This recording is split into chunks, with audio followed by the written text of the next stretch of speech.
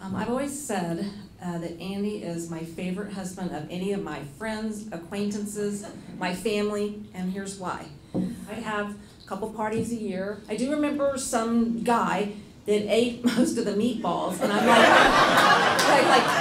I came back and there's the meatball guy. The guy with the red hair was underneath the bed helping the kids to try to find the cat and shining a flashlight up so they could really see him. I went out and I said, hey, who's that guy anyway? And somebody said, oh, that's Patty's husband. And then I'm thinking to myself, well, he's got a great sense of humor, he's really nice, with the exception of the meatball thing, so he must not be a lawyer. And then Patty said he was a lawyer. So later on, I'm talking to an administrative assistant. She raved about Andy, and did I know that he was a professor at Howard? I'm like, the red-haired, David Caruso, better-looking meatball guy is a professor at Howard? I mean, so every time I met Andy, he was just so nice, so unassuming. You never know. He was like this, really important academician, just ever. And Lord knows he would never tell you. You had to find out from someone else. When we learned that he had passed, my parents said, are you kidding me? You mean the man that you didn't realize was a Jewish white male because you thought he was an African-American woman until after we told you? And I said, yeah, because Taz had a way of, it's true, I swear to you, he never recognized difference because he abhorred the smallness of divisions based on what we look like and where we come from and who we love and care for. When I first met Taz, there were a couple of things that made me absolutely certain that he wouldn't survive as a law professor. First was that he wasn't nearly arrogant enough. In fact, he wasn't arrogant at all, and so how could you possibly be a law professor? And the other thing was that he liked harmony. He liked, things to be good, and he liked people to get along. And the third thing that just didn't make sense was that he simply didn't need to win. Despite all of these omissions from his character, he was a terrific success. There are thousands of students that have been affected by, we had the opportunity to be taught by the country's leading expert in criminal law, and we just are so grateful for him, and thank you for sharing him with us. His teaching will live on, so we thank you so much. We didn't really meet until we both got hired at Howard in 1989 after having an extraordinary number of opportunities where we might have met, but never did. He told me his life story. I told him my life story. Shit, we said it was the same life story. But these habits all formed in the Bronx combined to make him who he was. A wicked, smart, unpretentious, self-effacing, ever striving to learn more, always warm, devoted, funny, life-loving, hearty laughing, pure-hearted boy.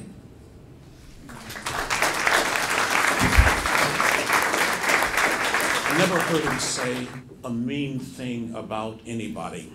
And believe me, I encouraged him on many to take and he never took me up on that opportunity.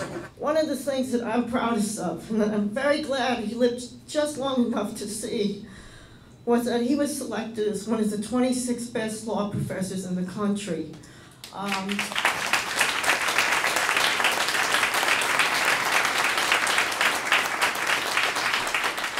Law school has a way of making you feel less intelligent than you knew you were when you first started. But Professor Taslitz never made you feel that way.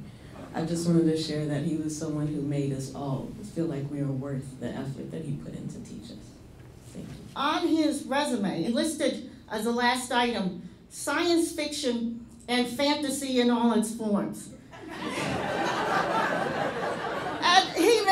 He likes comic books, he likes sci-fi movies, but that's not what they thought either.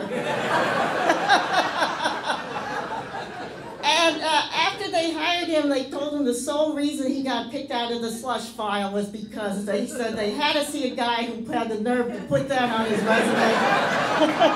I was one of Professor Taslitz's students at American University, and I just want to make sure that AU is up here representing not just Howard because we loved him too. We got him a book actually to read for fun. It was a book on superhero law.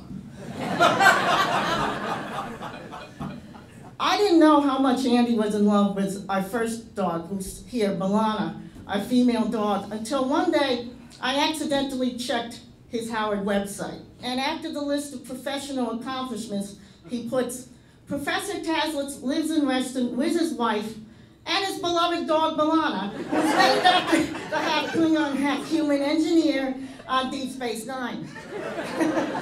So after that, I said, Andy, at least give me a name.